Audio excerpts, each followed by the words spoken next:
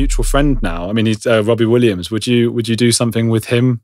I'd love Robbie. The first time I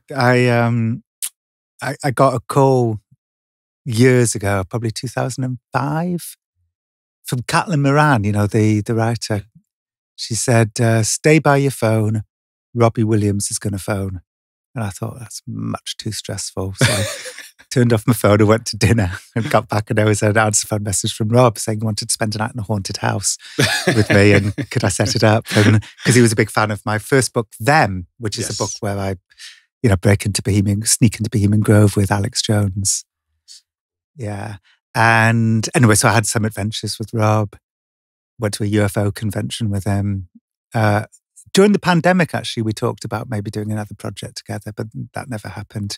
But yeah, but you also have become close to Rob. I loved it. I should explain, actually, because most of this audience is American.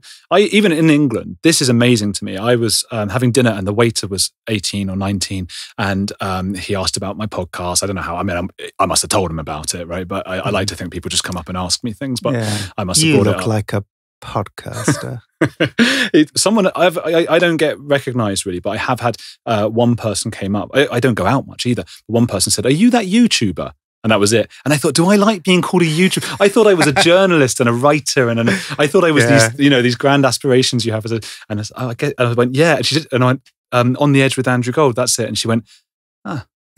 And that was it. And I said, oh. Because if she'd at least pretended she liked the channel, she could have said, "Oh, I love your channel." I was, "Oh, thank you." You can't say anything to... No. And then I left, and that was it. And I never went out again, ever. Yeah, she shouldn't have brought it up. You need a follow-up. You absolutely need a follow-up. We'd had a follow-up because I did a community post on YouTube about it, and she saw it, and she found my email address and emailed me and said that I think she said she was a bit shy or something like that. You see, you never... Exactly. That's a lot of times in my life when I thought that person was rude. Shy. They're just shy. Yeah, that's it. So, Rob, what was I going to say about him? Because, I got to go and hang out with him in Barcelona and do a quiz with him. And I was really excited because I got one of the quiz answers right. And he takes the quizzes very seriously. Right. I think the whole thing, it's not fun if it's not taken seriously. So for Americans, Robbie is like one of the biggest names, but he's not known in America, but he's like Madonna level, would you say? Oh, yeah. Well, there was certainly times, like around sort of 2000, undoubtedly, he was as famous everywhere in the world except for in America as anyone, Madonna, Beyonce, like anyone. The biggest selling non-Latino artist in South America. Right. Yeah, he, the first time I visited his house, he lives in a different house now, the rooms were quite small. I thought, wow, for a very rich pop star, it's quite a modest, I mean, it was a mansion, but quite a modest mansion with quite small rooms. And at the time, he was doing the biggest stadium tour I think that had ever been done. We went to see him in Paris, and it was like incredible. And I think it was, the biggest stadium tour in history. I mean, maybe Taylor Swift and Beyonce have like overtaken it now, but at the time.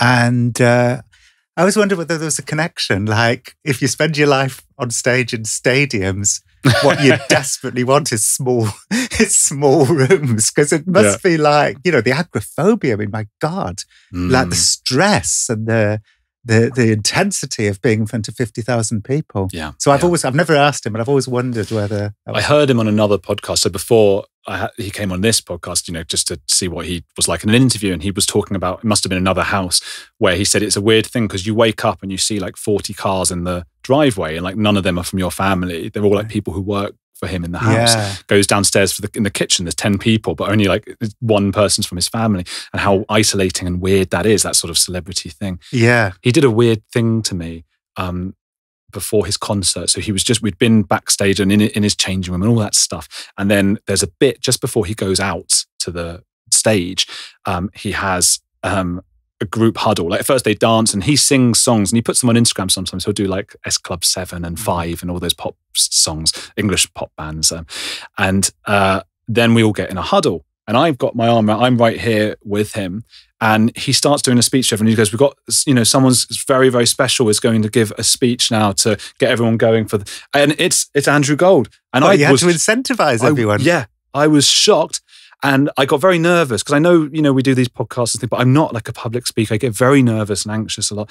And I went, and I slowly realized it was a prank that was being played on me. Because when I said, the 20 or 25 like dancers and magicians, all that, they all go, together in unison.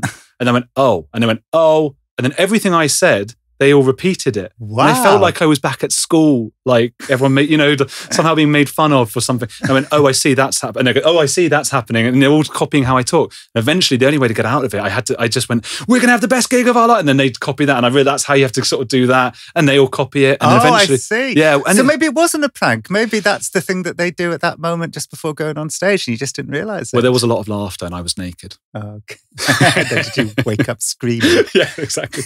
No, but then I was like, okay. And then I'm just bright red. And then you look and suddenly they've all gone and you open these doors and because we'd been at the back, I didn't appreciate, over there, there's a huge stage with thousands of people and you open and suddenly he's Robbie Williams and he's on stage and there's like, Let Me Entertain You's going and he's sort of doing all the face and people are crying in the front rows and just like. He's the funny. I mean, I really do like Rob. He's so kind and generous. And I think I said this, you said this to him, like I said this to you and you said it to him that, whenever I'm with him, just amazing things happen. Yes. And that's so great, it's so great.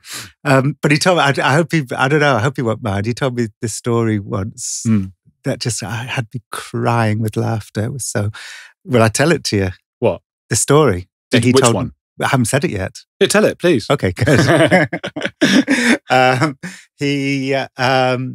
He was playing 2 nights in Manchester. And after the first night, he said to his mother was there, and he said to her, did you enjoy the show? And she said, oh yeah, I loved it. But I was up dancing and the person behind me asked me to sit down. And that was a bit annoying. So Rob said, like the next night in Manchester, he remembered, like he's singing a song and he remembered his mother saying that. So he said, I want everyone in the audience to get up, get up and dance. And he said, everyone, 50,000 people, they all got up, except for the people in the VIP area. They all stayed sitting down. And he said, come on, get up. And he said, they still didn't get up. Oh, no. And he said, at the corner of his eye, he saw his manager in the wings going, no. Oh, no. Just for people listening on the audio, Jon is, well, I don't. I'm miming his manager frantically waving stop.